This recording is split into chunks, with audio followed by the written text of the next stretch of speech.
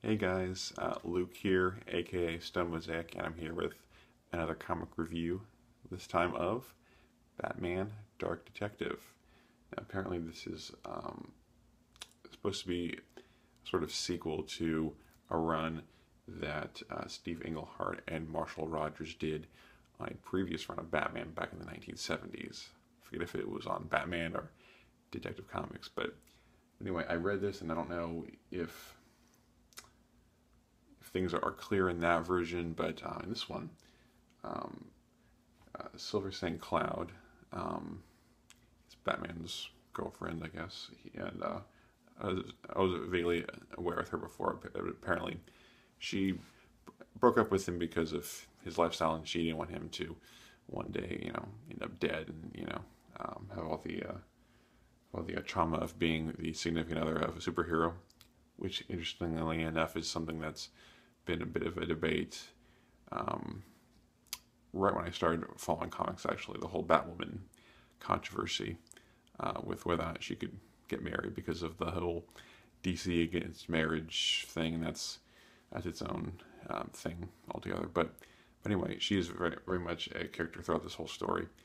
Now this, for those who maybe have seen this image and aren't too familiar with where it came from, well, the famous Joker running for governor storyline, "Vote for me or I'll kill you," is from this storyline. And although not a whole lot of time is spent on Joker actually running for governor, it's just basically his excuse to get at Batman any which way he can. Scarecrow and Two-Face are in there as well. Scarecrow trying out this new fear toxin that basically unlocks unconscious fears and memories, and then Two-Face basically trying to heal from his injuries, has a special little project he's had a scientist working on for a little while, and that gets revealed. I thought that was kind of interesting and maybe deserved a couple issues to flesh out, but I'm sure I'll read another Two-Face story eventually. But the story overall was actually pretty good, and that was definitely what kept me reading, despite the art, which wasn't really my favorite. It seemed like there were a lot of lines, and it didn't seem, I don't know, it just didn't seem like it was my kind of thing. But luckily, Steve Englehart's writing kept things moving along, and the final act had some pretty interesting little things going on. This Batman and this politician who Joker is running against. There's a race to try and find a Silver St. Cloud. Of course, she has to be the damsel in distress. Make of that what you will. But anyway, I would give this probably 3 out of 5 stars. The art, if it had been better, would have definitely made a 4 out of 5. But Marshall Rogers, I'm not too sold on it. I know that I think he has a hardcover of all his Batman art in one volume.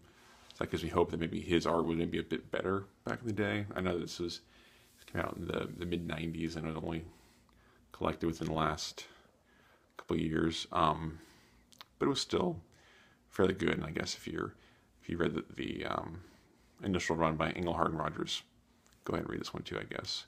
Otherwise, I'd say it's probably skippable. Now, next review. Green Arrow, The Longbow Hunters by Mike Grell. Been interested in Green Arrow ever since I heard that he sort of had a gritty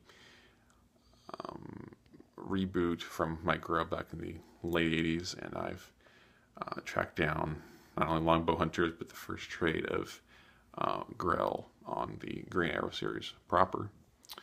And I'm going to be reading those, trying to get them all read and sort of digesting it in my mind, and hopefully I'll get the review out. Because of course I'm going to go to the Tampa Bay Comic-Con.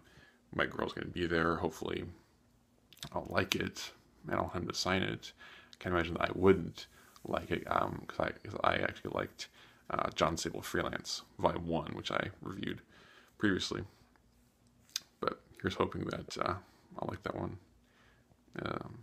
I like Green Arrow as much as I like Sable. So I think that's about it. Thanks for watching this video. Make sure to leave any comments if you have any particular thoughts on Englehart and Rogers and their take on Batman. If you think that their original run in the 70s is necessary to understanding Dark Detective. I mean, maybe it is, maybe it isn't. I haven't really seen a definitive answer either way. But until then, I will leave you guys, and happy reading.